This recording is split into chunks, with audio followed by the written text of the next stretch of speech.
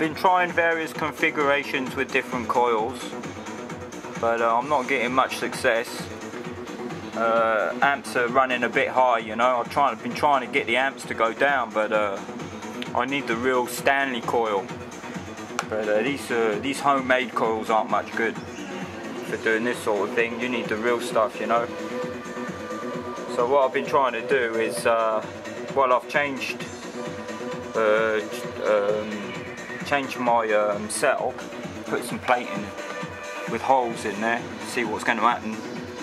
Like, if I switch this on, you can see all this gas. There we go. I mean, this is kicking. There's no electrolyte.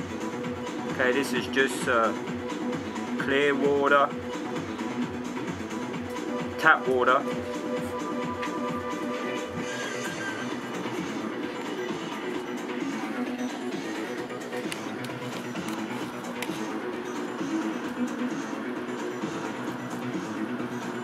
For some reason it's fluctuating at 4 amps.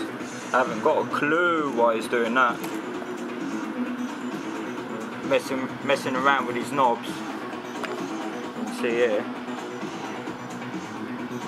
all sorts of readings.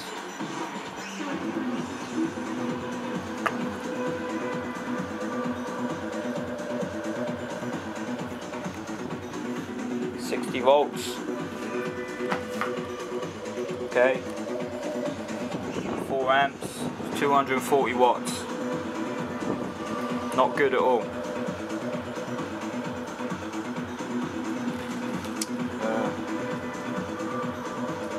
I'll have to try some other coils, see if I can get all these amps down. You know what I mean?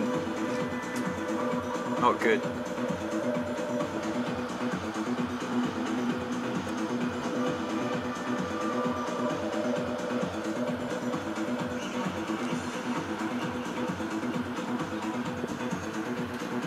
Kicking, loads of gas.